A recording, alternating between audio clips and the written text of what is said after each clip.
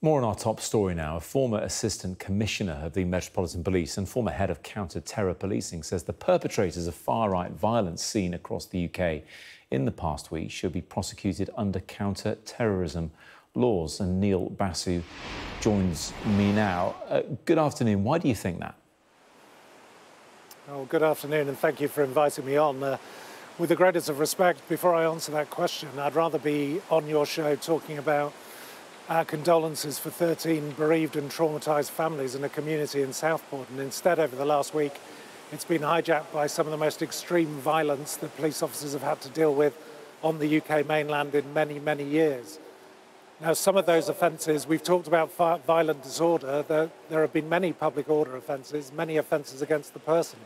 Some of those carry huge sentences themselves. But some of what we've seen, surrounding mosques with worshippers inside, trying to set them alight, there are some offences which, in my view, very clearly have crossed the Rubicon into terrorist offences. Now, I know that my successors will be sitting down with prosecutors and discussing every offence in detail. It's very difficult to prove ideological intent when you're talking about terrorism, but I think it should be a warning to people who want to get involved in these offences that this is becoming a national security issue. Do you think that governments have been too slow to proscribe some of these organisations as terrorist organisations? In fact, I go so far to say, do you think there's been a two-tiered approach to prescribing terror organisations?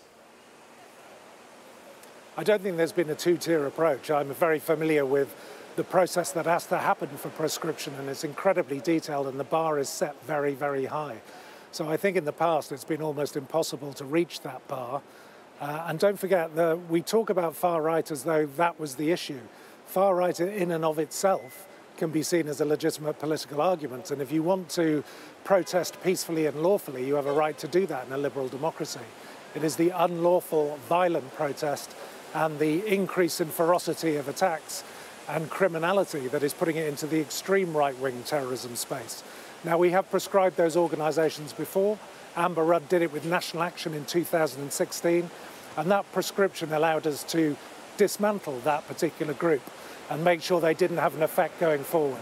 I know my successors will be looking very carefully at the individuals and the organisations who may be behind some of the organisation of these events and seeing whether they fit that bar. And if they do, I would expect them to put that case before the Home Secretary.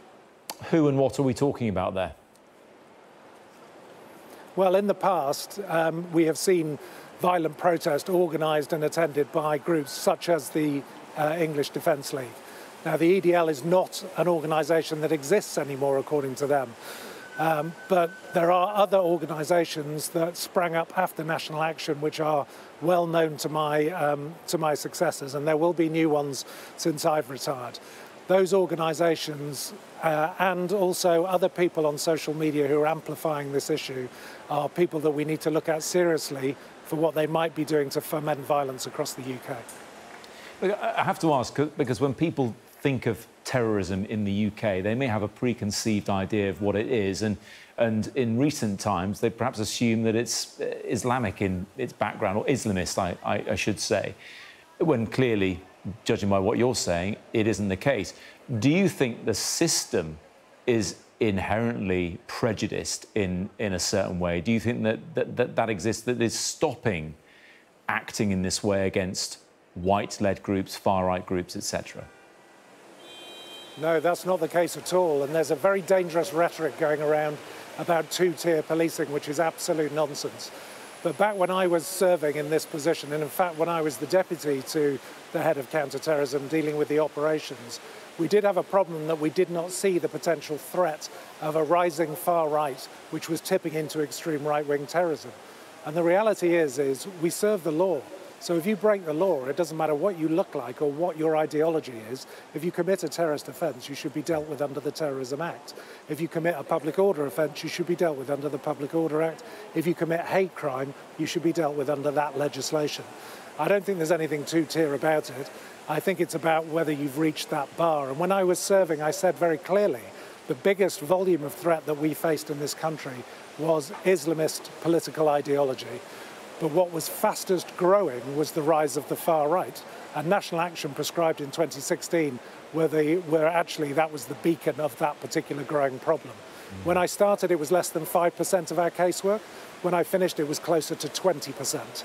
That's what we meant about a growing problem, and I'm afraid you are seeing it on the streets of the United Kingdom this week.